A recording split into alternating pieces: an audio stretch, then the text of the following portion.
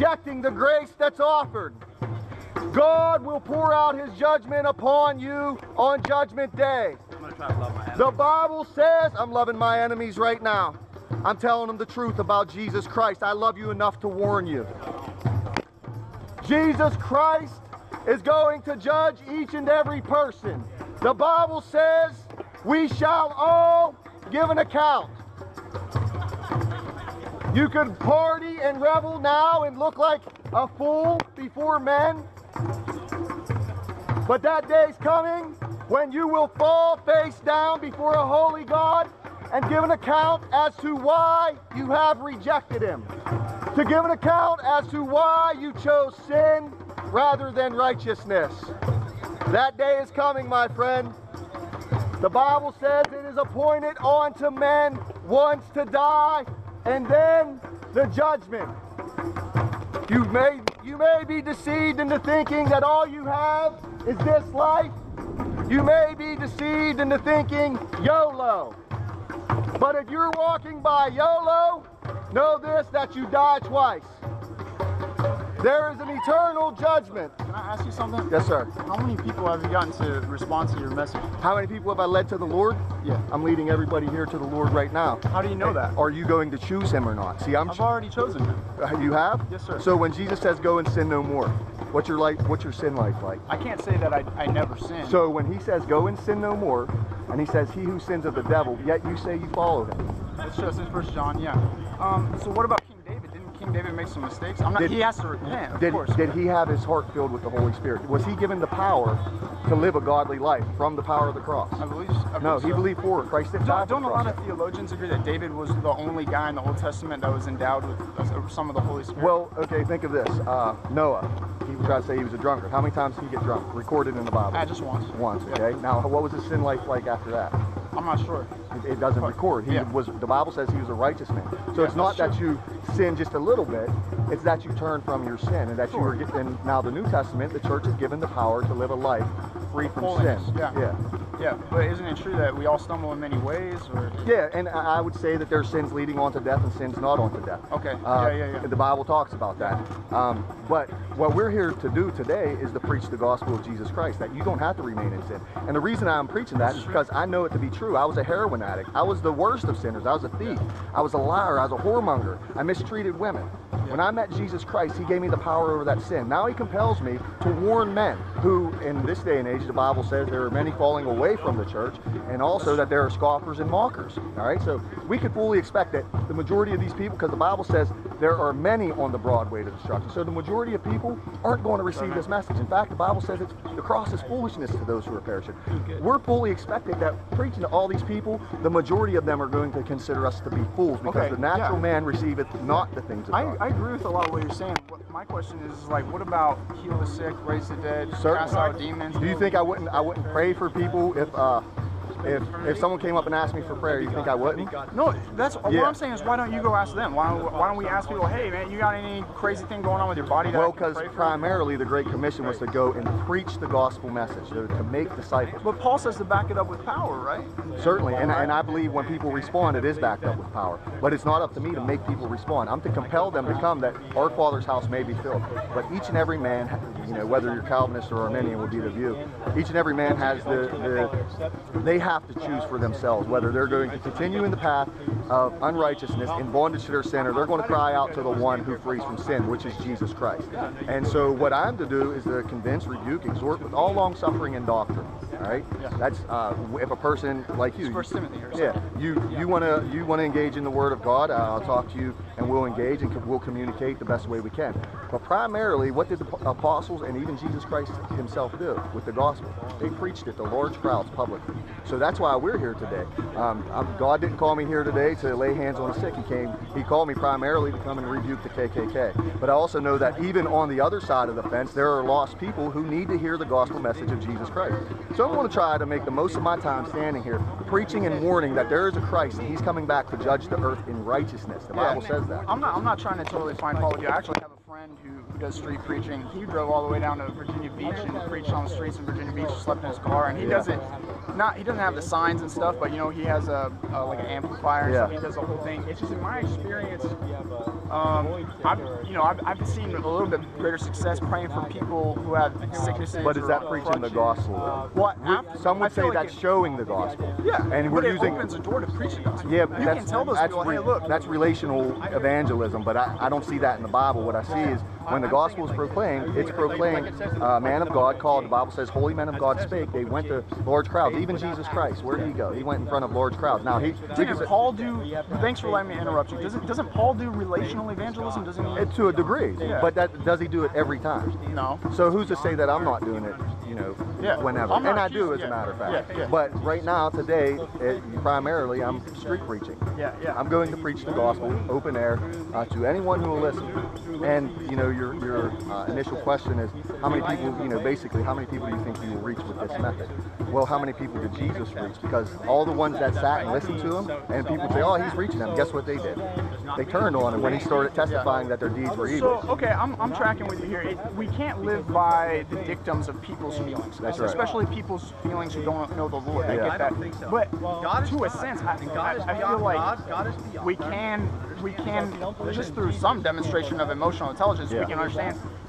Sometimes, I don't know, I'm just thinking maybe signs and megaphones make people feel a little like freaked out. Yeah. Whereas if you approach people and say, "Hey man, I know I sound crazy, but I love Jesus. I believe he can heal any physical ailments in your body, and I believe that," or maybe you just tell them like, "Hey, I just want to pray for any relational struggles you're having within your family, and I'm trusting God to maybe bring some breakthrough and clarity," and I feel like it's more effective. Yeah, but does Isn't it the kindness of God that leads men to repentance? Well, see, and that's often a verse that people use, and that verse. I've been struggling with that a lot. It's the kindness of God. It's the goodness of God which leads to repentance. What that's saying isn't that it's God being so good to people that they repent, because God's good to everybody here. Are they repenting?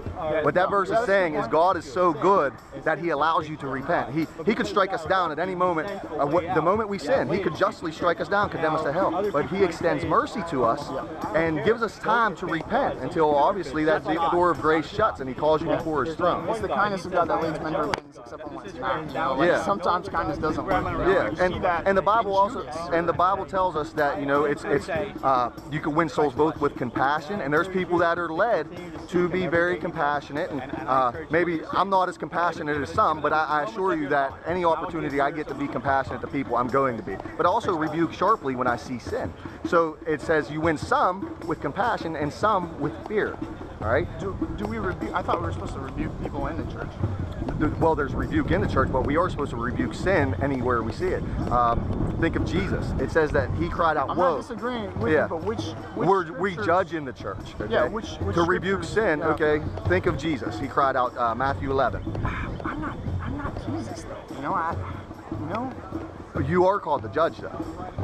Yeah, but I feel like I'm called to judge those who are in the church. No, He says a righteous man judges all things, yet is rightly judged by no one. You have within you what the Word of God tells you what's righteous and what's not. You can determine how to judge and by the Word of God. Now, if we use any other standard, it's unrighteous judgment. If we use by what we think, or what we feel, or we're emotionally led in our judgment, we just say, "Hey, that's wrong," or "That's right," and it's only our judgment. It's a conviction of our own. It's not found in the Word of God. That's an unrighteous judgment. All right, so it's clear to me, like, the Scripture. You're not a crazy heretical Christian. Your means are different than mine. But how about like the wisdom of Solomon? He says stuff like, "Sweetness of speech increases persuasiveness. Gracious words are a honeycomb." Isn't it possible? And I'm not talking Isaiah about lions. said, "Lift up your voice." Yeah. Lift up your voice as a trumpet. Cry aloud, spare not. Let my people know their transgressions. So, obviously when God calls a man to street preach, and I'm not saying that what you're saying is wrong, but I'm saying that there are points and times, there's a time and a season for everything. And that's why, I street preach, but I also, I'll take care of the homeless when I can. I'll feed, clothe. I have prison ministry. I visit people in prison. I'm not I'm not doing a one-fold ministry, but this ministry is a tough ministry. You know why? One, it's not well received by the church. People think you aren't doing it, or you're unchristlike for doing it. And it doesn't matter how often you take them to the Scripture to show that even Jesus did this when He pronounced woes over whole cities and talked about how judgment would be better for Sodom and Gomorrah than for them. We see the Apostle Paul in front of the Athens, and he calls them ignorant and religious, and he's preaching to them open air. And so we see this over and over in Scripture, and it was the primary source of preaching. People weren't standing behind pulpits and winning souls. So what we see in the Bible is, you know, street preachers, people going out to preach the gospel. Now, this isn't something that's found in the modern church because Christians have become lazy and they want to be identified with the world. They don't want the world to think they're weird. They don't want the world to think they're thrown off or crazy. So they really want to blend in with the world. But the Bible says to be a friend of the world is to be an enemy of God. And I'm trying to think I think it's Romans where he says, be not conformed to the ways of the world, but be transformed by the renewing of your mind. So we're supposed to look and we're supposed to be contrary to the world. Sure. But does the church look like that today? I mean, they have rock concerts right in the sanctuary. Sometimes not. Most likely, when you go to most churches, and you know, barring a few small, but largely the mega churches are, you know, think of the Joel Osteens who do not even preach the Bible. They sprinkle a little Jesus on their self-help speech. Yeah, we have a lot of Jesus came with grace and truth. It seems like a lot of the church has hyper grace and half. Yeah, half truth. I agree with you. I'm studying at Regent University right now. To maybe one day become a minister. Not maybe, but like I feel like that's what God's you feel that's your call in life. Yeah, and my main message is I don't agree with you on necessarily the way. It's funny. My friend who does the street preaching, his name's Cello. Yeah. Funny name. He's from Charlottesville.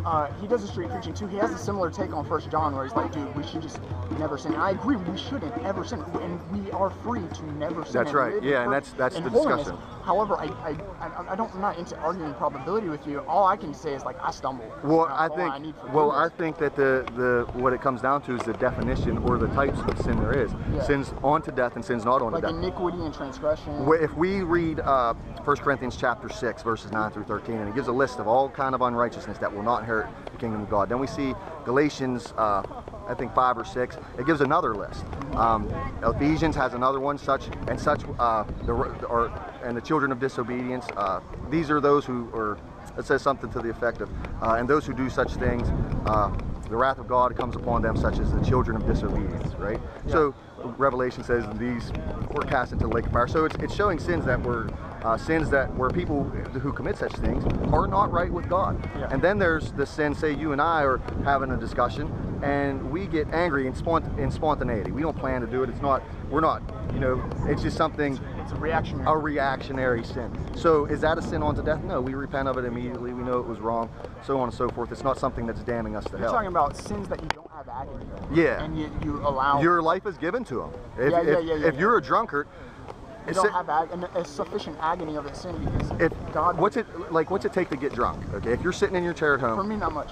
Well, if you're sitting in your chair at home, you have to, you get the thought. You entertain the thought, you fall into the temptation. Now you got to make plans. Now with those plans, you got to put them into action. The whole time, if you're a Christian, God's going to, because the Bible says that, you know, He's within us, and He's the one who leads us not into temptation, but not into temptation. He leads us on paths of righteousness. So He's convicting our hearts, telling us no, trying to convince us not. But the moment we go to apply our lives to getting drunk, we are telling God, you know what? I resist you, God. When we stop hating it, really, I think that's the key thing. When we don't agonize over us. I think if we could do it, we're not saved. I think if we give our life to whoremongering, if we go to fornication, those are evidences of we're walking in darkness. The Bible says this is why Jesus Christ was manifested to display who were the children of God and children of the devil. Yeah. If we say we know Him yet walk in darkness, we are a liar. That's what the Bible says. What's your name again, man? Sam Jordan. Well, I'll tell you what, man.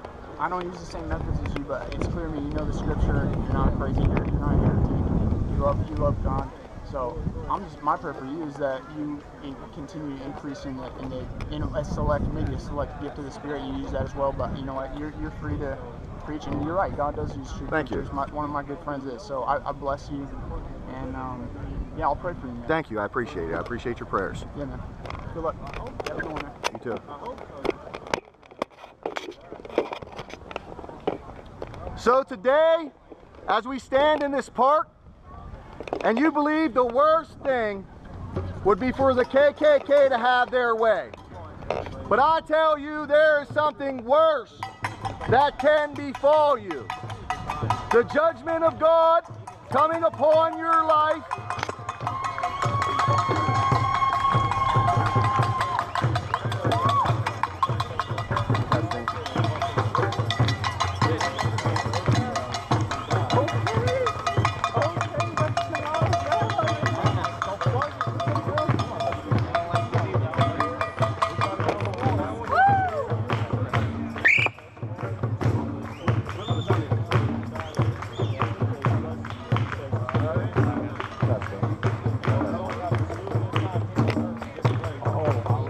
Hey,